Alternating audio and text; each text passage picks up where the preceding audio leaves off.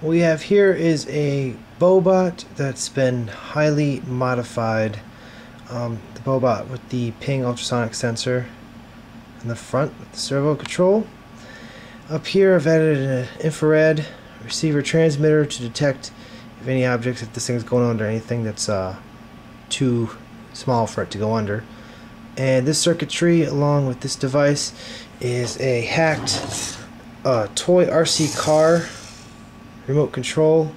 So we're going to inject the signals from the basic stamp, the brain of the Boebot, into this controller, which is battery powered here in this modified backpack, to control this RC car, which used to have a really cool looking cover on it before I took it off, from Walmart. So this little guy's going to navigate around and we'll see what happens.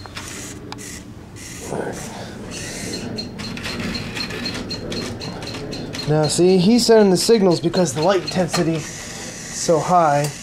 He'll speed up when the light intensity decreases and stops making that noise. What I'll do is I'll try to navigate around a little bit here.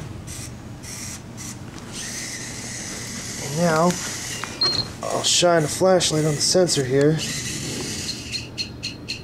You should see that car go anytime now.